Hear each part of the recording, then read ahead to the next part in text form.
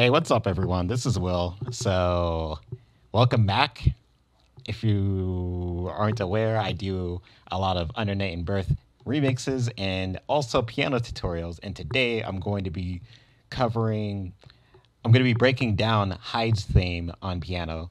My main approach is to just learn every section piece by piece and eventually put it all together, and then you learn how to play the whole song. It's a lot easier when you break things down in order to make really big things. And if you're just consistent at it day by day, you get a little bit better. You'll be able to play the whole song in no time. So, without further ado, here is my interpretation of Hyde's theme. So the first thing is that we got to talk about what key it's in. So even though you don't, maybe not everyone's interested in music theory, I won't get too far into theory, but I do think that even if you're not aware, just knowing where like you venture off to know where everything's like oriented around. In this case, I would say it's B minor, which is also D major. I should have did it with one hand. So as far as B minor, and it also does go into D minor in the second section, aka F major. Yeah, like this flat, this B flat. So I just figure I get that out the way so that if you're having trouble traversing the keyboard, you could look up a video or just do it yourself. And like learn how to do scales, because at the end of the song, there's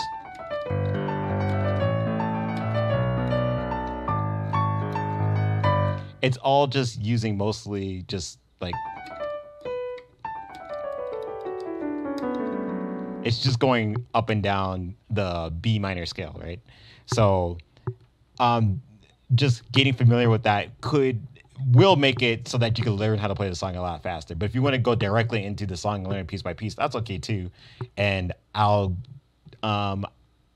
just show you what each piece is. So the beginning of the song, your chord progression is going to go from G to A to B to G sharp. That's just the core of what you're going to be doing throughout the majority of the song. There are going to be some variations and some stuff here and there, but just knowing that you're going to be around there, that you're going to be constantly approaching B, starting at G. I personally like playing octaves.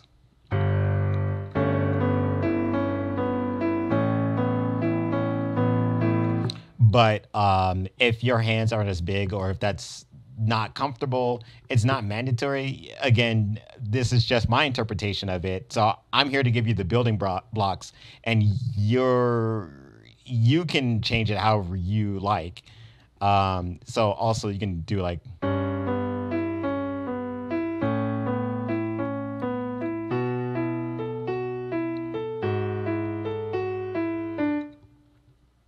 I may as well just get into the first section. So again, the chord progression is like G, A, B minor, G sharp diminished, if you want the full chords, but you can just play the root. And in the right hand, there's this one riff, but I like to break it up into two riffs. The first half being centered around C sharp. Again. And then this one's centered around F sharp.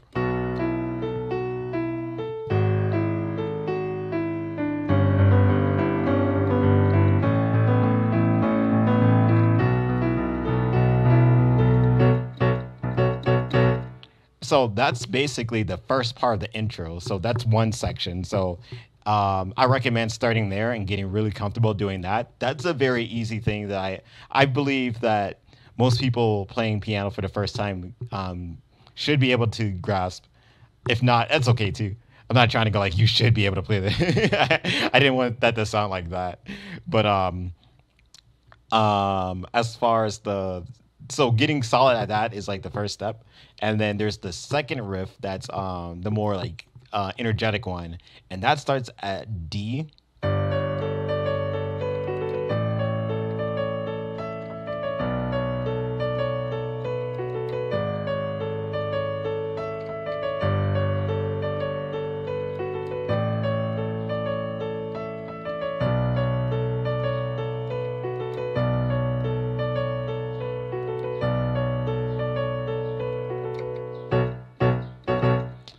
So that's pretty simple. So it's like and then you try it again, or then you do it again. But then you go to E. So you end high and then again. So I also like playing this octaves, like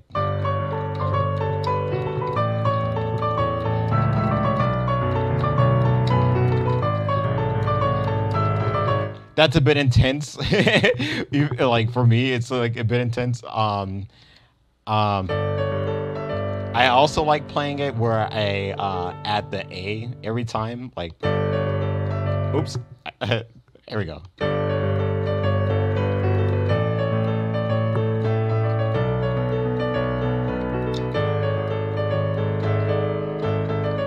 So just adding that, like every time I hit a chord, I'm like hitting this A also with my thumb.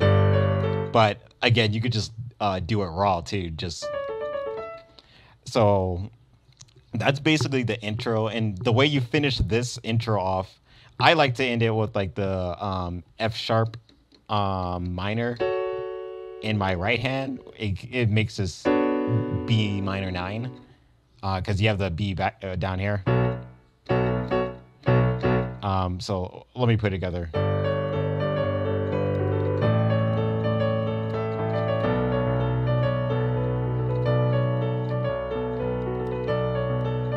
Here we go. So I'm just going up a half step with everything. Everything's just going up a half step when I do that. Which is also how you do the Linné. That's also how that song is constructed. They're both written in the same key, by the way. So learning, that's why I'm saying like learning how to play in B minor or just getting familiar with it, it's going to make learning a lot of stuff. There's about like 7 songs in the soundtrack that uses B minor, by the way. But I'm also going to be making a Linné tutorial too. So smash the sky for that, you know. So so that's the second half of the intro. So I break up the intro into like so just learning how to play those two will get you to the beginning of the song. So as far as that section, as far as the beginning of the song, you're going to be it's like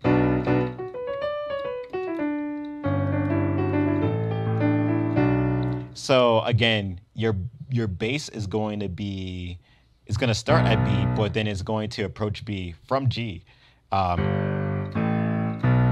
that every time. And again, you can use chords like more full chords, like so it's like major, major, minor, as far as that goes. And one thing about this song that you're going to see all over the place, so you may as well get good at doing this, is there's going to be so going from F to G, F sharp to B in like plain lines.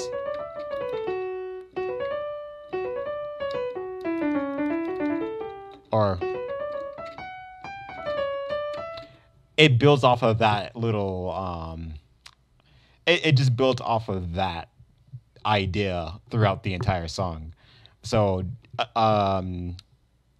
just spending a little bit of time just getting used to doing that and getting the muscle memory would be very, very useful. But okay, let me get to the first verse of the song. Let me play it slower.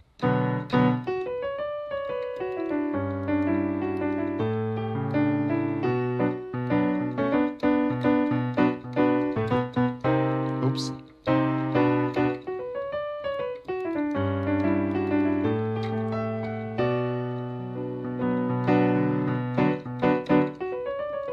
And then it goes into the next section.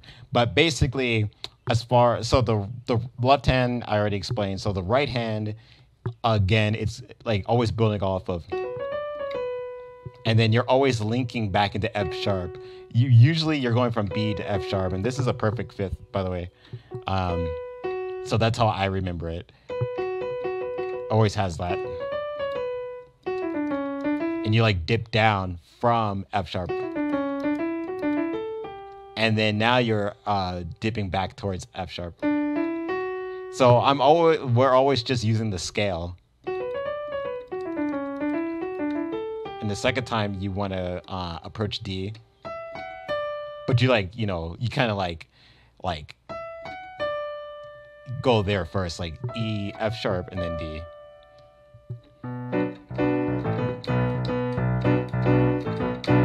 That's like a little rhythm that I just added.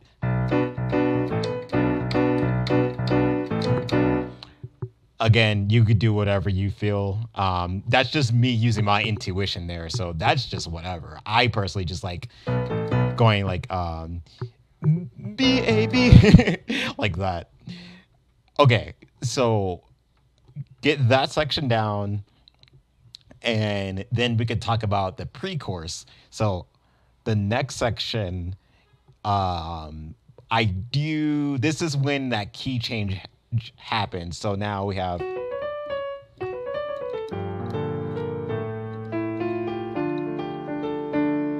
so I see it as if we're in the key of D minor,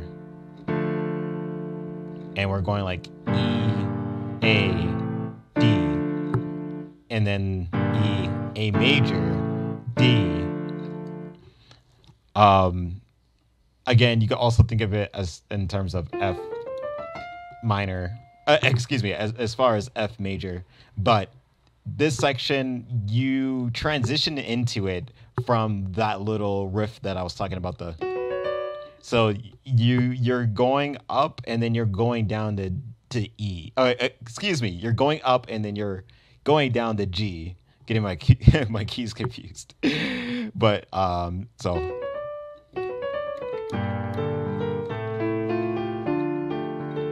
And notice how we're using F natural now, and we're also using B flat now, and we're also using C natural a lot too.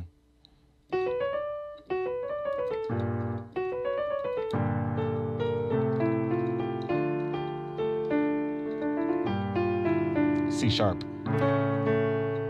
and then B flat.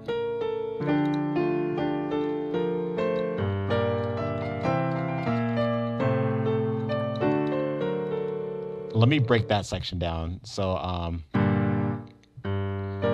the chords go from G minor to C, B, A minor to D major.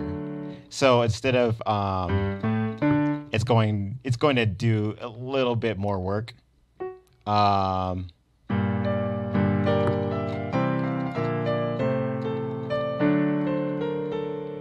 And then to clean it up, to finish it off, the last section is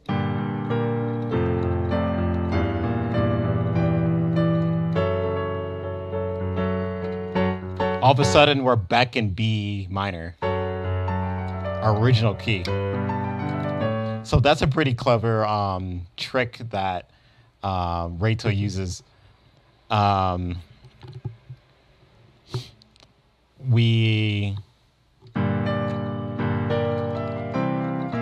So I like this. You don't have to do that. So let me like strip it down.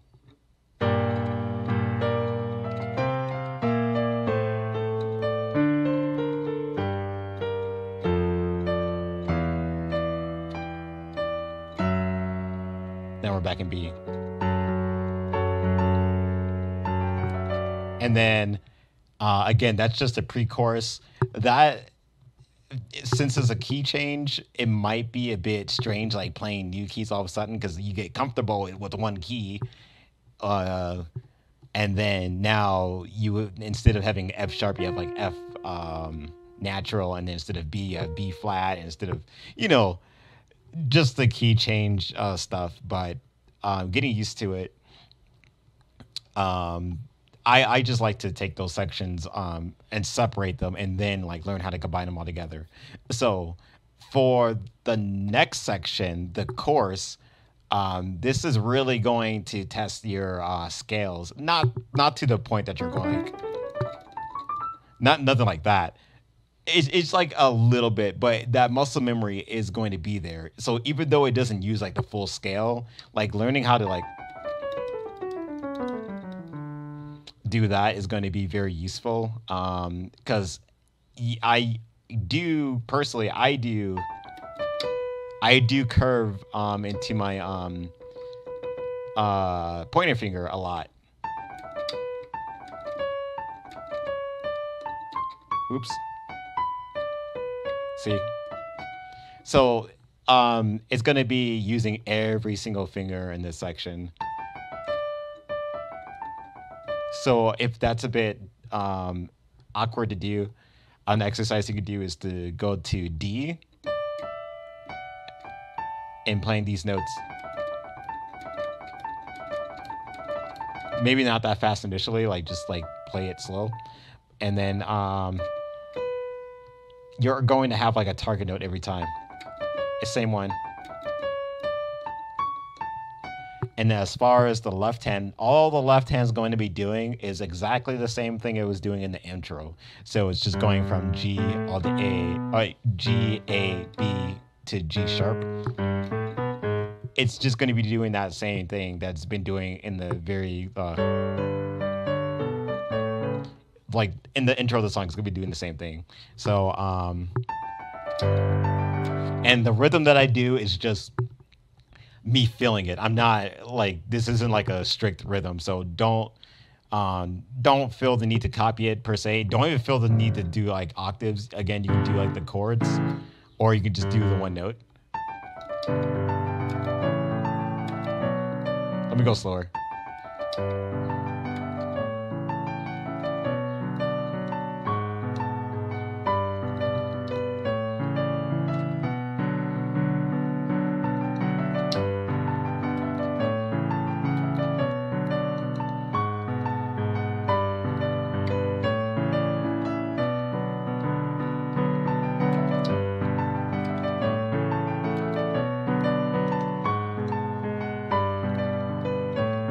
Oops.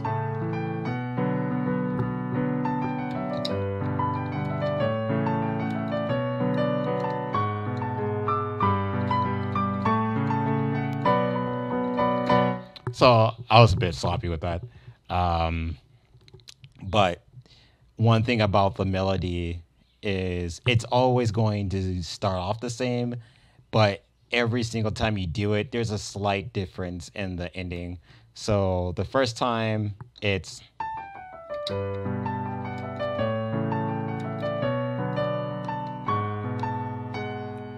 um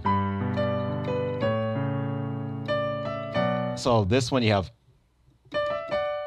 reaching F sharp. And then the second one is instead of going to F sharp, you're going. And then the last one is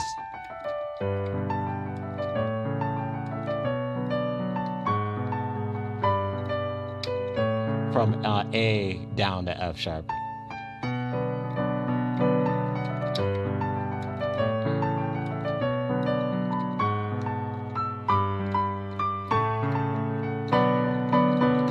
So this is a very like easy poppy type song because like again those chords are always going to be the same. So most of the effort is going to be just doing this, and then hopefully doing the left hand is just autopilot. So okay, so hopefully you've gotten to that point, or maybe I don't know. Hopefully you gotten like through all the sections, and like I said, you don't need to get every section 100%. I typically just get to around 60 percent execution, and then I move on, and then I just go back. I kind of work in circles. I just go from one section. I'm okay at it, and then I go back, and then I try to get better, and then I go back, and I just try to like perfect it eventually.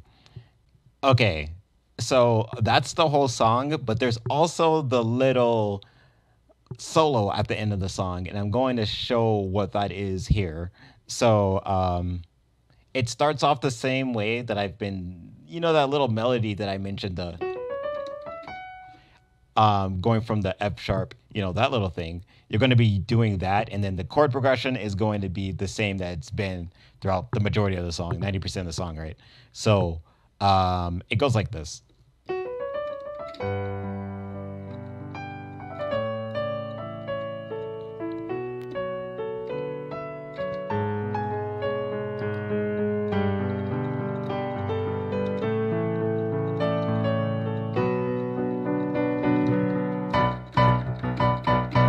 And then you just like loop it.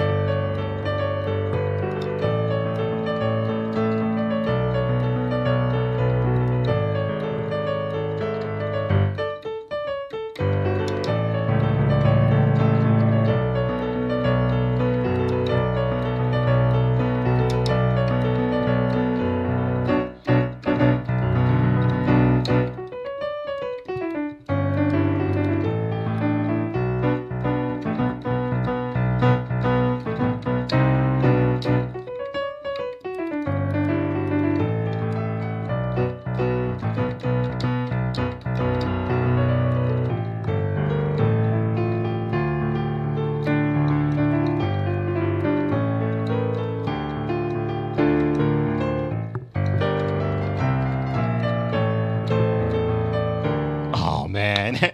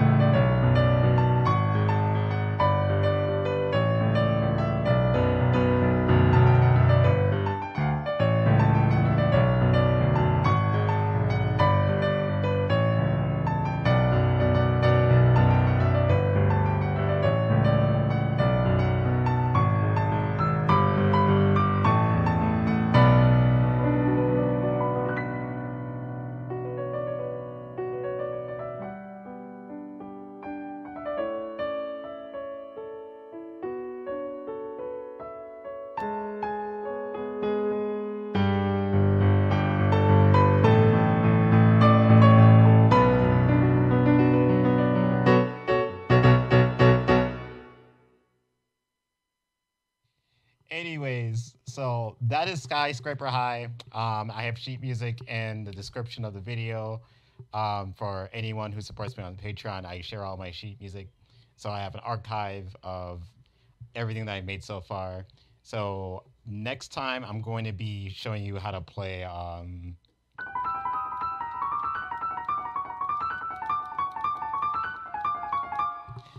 I'll be doing Linnaeus theme next and breaking that one down. That one's a pretty hard song, in all honesty. And I got to brush up my execution on that one. Yeah, I had a bunch of mistakes on that. But I hope you enjoyed the video. Any questions, please ask me in the comment sections. Or if you have any, if you want me to get back to you more frequently, asking me any questions on Discord. You can ask me in the server. You can ask me in a direct message. That's in the description as well. So as always, thanks. And I have a lot more cool covers coming for you. All right, take care.